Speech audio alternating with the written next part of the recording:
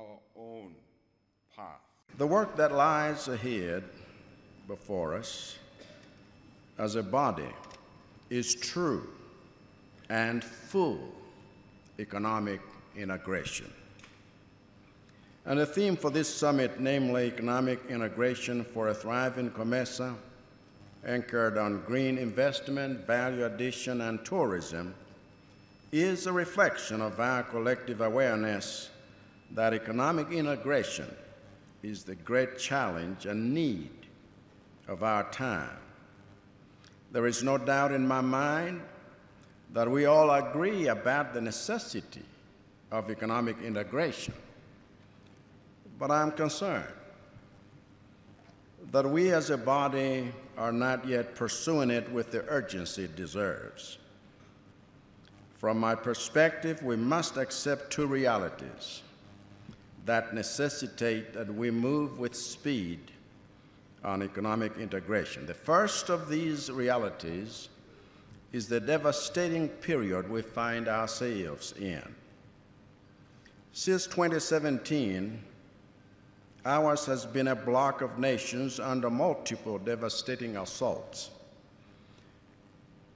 In that 6-year period, we have had Cyclone Idai, tropical storms Ana and Gombe, and Cyclone Freddy.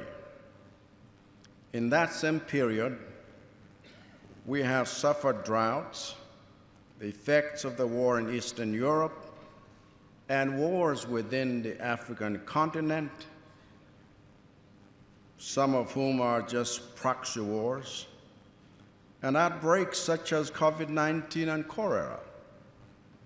These external and internal assaults have compounded the devastation we were already under from historic systemic vulnerabilities such as weak food systems, weak financial controls, weak health systems, weak public institutions, unsustainable debt levels, and international trade policies that disadvantage our economies. All of these factors have become the perfect storm that has left us as a bloc in a weak position in the context of global trade. That is why all of us agreed that our only chance of improving our position is to leverage the strength in our numbers, to integrate our economies urgently so that we have collective resilience against unpredictable external forces that are coming against us with greater and greater frequency over time.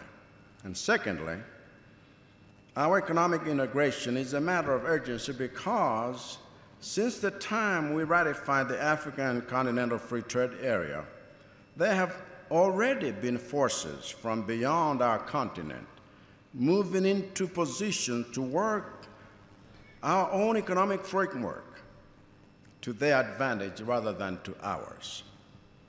As such, if we do not quickly get our act together with economic integration on our own terms, it may very well be that by the time we fully integrate, the mechanism will have already been rigged against us to ensure that the beneficiaries of our economic integration are non-African economies. And for that reason, I call on all of us to move with speed on the key pillars of our economic integration.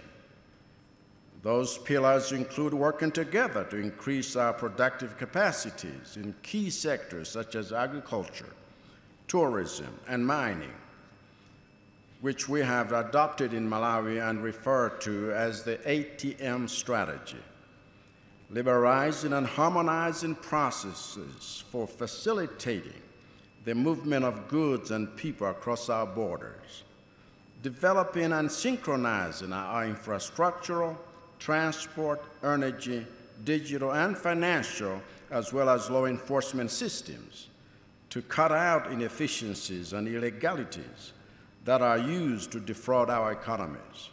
And most importantly, trading, trading, trading, trading, trading and more trading amongst ourselves. That is what we must do, and we must do it now with no apology to anybody. And thank you for your attention.